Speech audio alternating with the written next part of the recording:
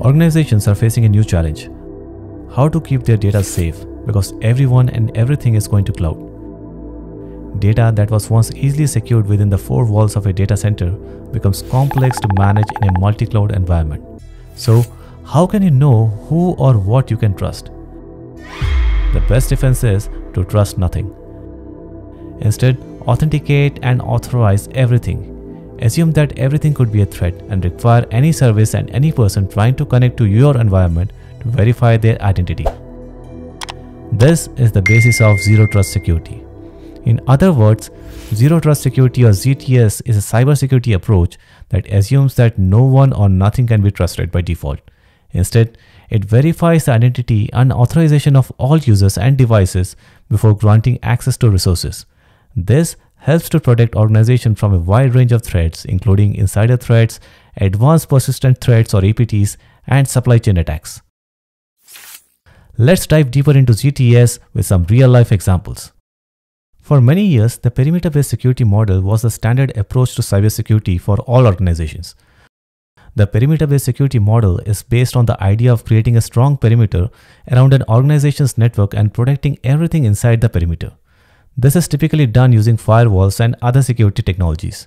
The perimeter-based security model was effective for many years because it was relatively simple to implement and manage. However, those same solutions are no longer sufficient as companies move to cloud. One of the biggest challenges with the perimeter-based security model is that it assumes that everything inside the perimeter is trusted. This is no longer a safe assumption, as organizations are increasingly moving to the cloud and using hybrid and multi-cloud environment. In addition, the perimeter-based security model does not protect against insider threats or advanced persistent threats or APTs.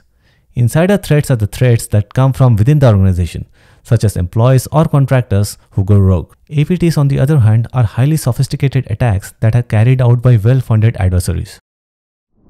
Imagine a large bank with a traditional perimeter-based security model. All of the bank's internal systems are protected by a firewall, and only authorized users are allowed to access them from the outside. However, if an attacker is able to breach the firewall and gain access to the internal network, they will have a free hand to roam around and steal data or launch attacks. With a ZTS model, the bank's internal systems would be segmented into smaller networks, each with its own set of security controls. Users would only be granted access to the networks and systems that they need to do their jobs. Even if an attacker is able to breach one of the networks, they would be unable to move laterally to the other networks or access sensitive data.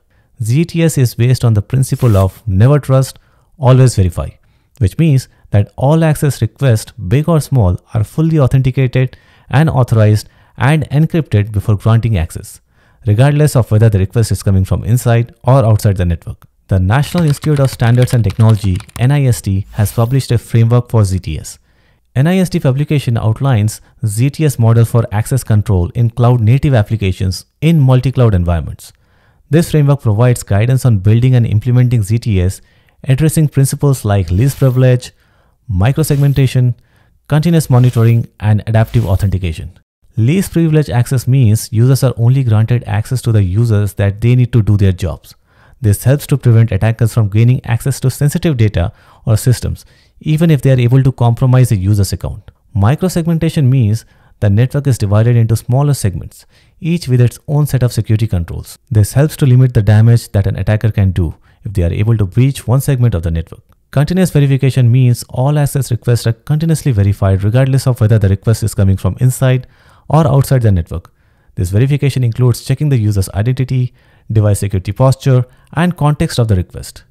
And finally, adaptive authentication means adjusting security based on context, such as location or user's behavior. Imagine a hospital using ZTS. A doctor logs in from home, maybe a remote user, on a personal device.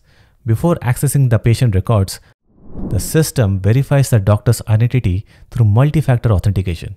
The doctor enters their username and password, and the system prompts for an additional factor such as a code from an authenticator app or a fingerprint scan.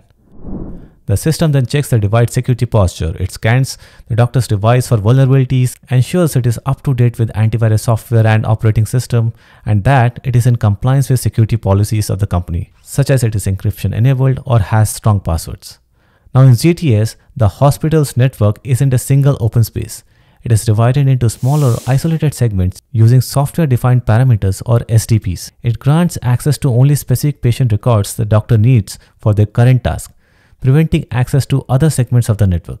A ZTS-based network also continuously monitors the session and user behavior for any suspicious activity. If suspicious activity is detected, access can be revoked immediately. This layered approach makes it much harder for an attacker who might steal the doctor's credentials or compromise their device. Even if they access the system, they'd be limited to a specific patient record and quickly flagged for suspicious activity. Now, while NIST doesn't endorse specific vendors, many offer ZTS solutions. For example, Palo Alto Networks' Prisma Access, Cisco's SecureX and Cisco AnyConnect, and McAfee's mVision Cloud. Also, many organizations from healthcare to finance are adopting ZTS. Some examples include JPMorgan Chase.